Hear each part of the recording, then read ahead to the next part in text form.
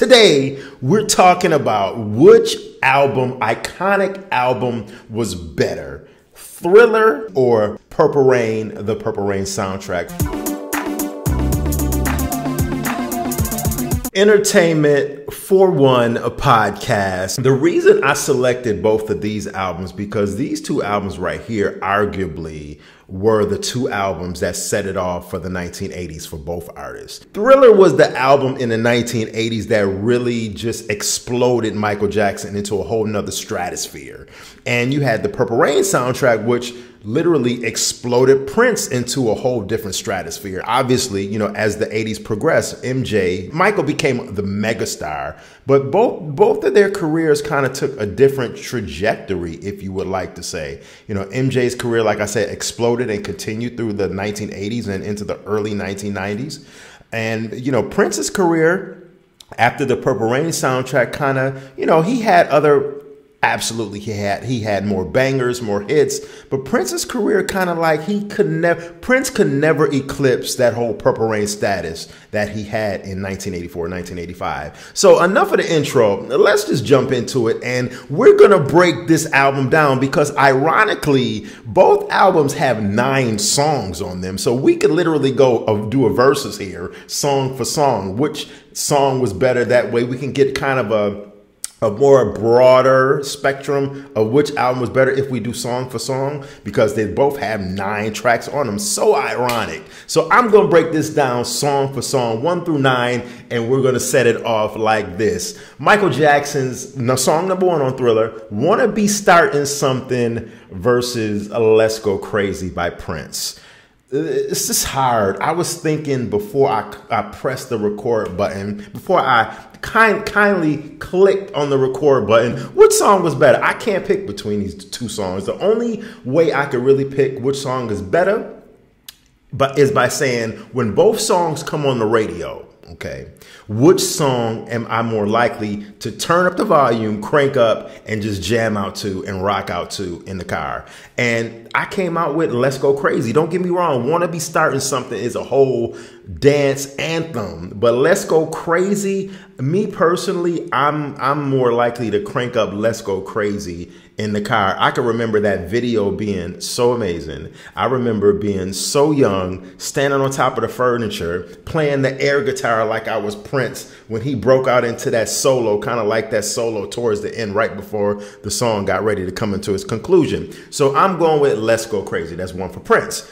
Baby Be Mine, number 2 versus the one of Prince and Apollonia. I mean, this song brought Apollonia into the whole musical spectrum. And if it wasn't for Purple Rain, and if it wasn't for this song in particular, you know, we wouldn't even know who Apollonia Cortero is and was. It blossomed into her having her own, not only music career with Apollonia 6 and a couple solo joints she came out with, but it also blossomed into her acting career. So Take Me With You versus Baby Be Mine. And Take Me With You, obviously, is the duet with Prince. This is hard, y'all, but I gotta go with Baby Be Mine. The way Michael smoothly comes on over that smooth disco sounding track, this is hard. It's like putting a gun to my head, but I'm going with the Baby Be Mine, so that's 1 for Michael.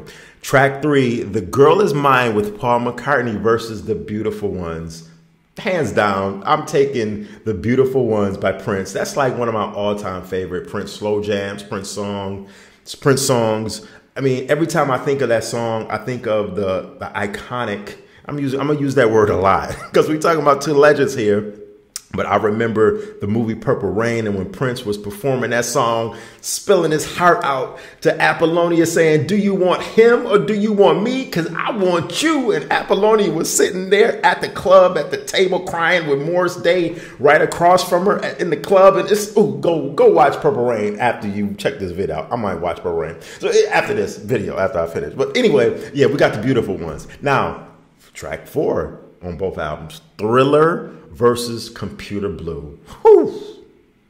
Computer Blue is also one of my favorite Prince songs, but I gotta go with Thriller. Thriller was the song that literally put Michael into superstar status with the video, the horror in the video, the whole dead coming alive, the zombie The zombies in the video, Thriller. I mean, you gotta go with Thriller. I mean, as much as I love Computer Blue, gotta go with Thriller. Gotta go with Thriller. So that's another one for MJ. Number 5, track 5 on both albums. Beat It versus Darling Nikki. Knew a girl named Nikki. Darling Nikki, I love that track. I have always loved that song since the 80s. The suggestive, not explicit lyrics, but the very sensual, not explicit, but the sensual, sexual lyrics that Prince was using in Darling Nikki. Even though I love Nikki, Nikki, I love you. Darling Nikki, I love you.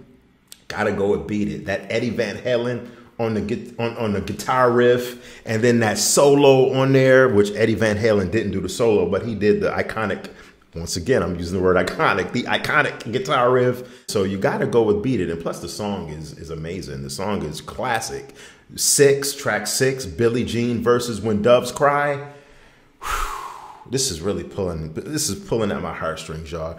Billie Jean is not my lover. I mean, Billie Jean was, I mean, just the instrumental alone, the Billie Jean alone will have you in a zone. And she's just a girl who claims that I am the one, but the kid is not my son. I think that every man can relate to that at some point in their life. Billie Jean versus When Doves Cry, gotta give it to When Doves Cry. I mean, that song right there, the video was iconic. The video was legendary. It was really the song that really put the Purple Rain soundtrack on the map. Actually, if you think about it, when you think of Purple Rain, you think of When Doves Cry. Human Nature versus I Would Die For You. Human Nature.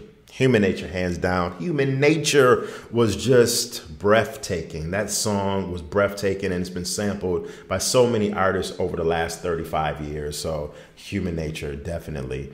PYT versus track 8 on both albums. PYT, Pretty Young Thing versus Baby I'm a Star. PYT right there. That song was, it's nothing you can say. Pretty Young Thing. Lady in My Life, that beat. Oh my God, just the opening of that song will have me fainting on this floor right here. Lady in My Life versus one of the song that Prince is probably known for. Another song. When you think of Prince, this is probably the song that he's known for the most. The song that sums his career up, Purple Rain. I mean, that was the name of the movie, Purple Rain. But I have to give it to Lady in My Life by MJ. That song is just 6 tracks off of Thriller that I love more than the 3 tracks that I picked that I loved off of Purple Rain. So this was hard. You had Quincy Jones on the production with Prince. Then you had Prince on the production doing his thing. The producer extraordinaire he is, playing all the live instrumentation along with the Revolution. As much as I love Purple Rain, the soundtrack, MJ Thriller album is, the superior album. Enough of my talk. Please let me know what you have to think in the comments section. Thank you for watching the Evil One Entertainment for One podcast. I will check y'all later. Peace.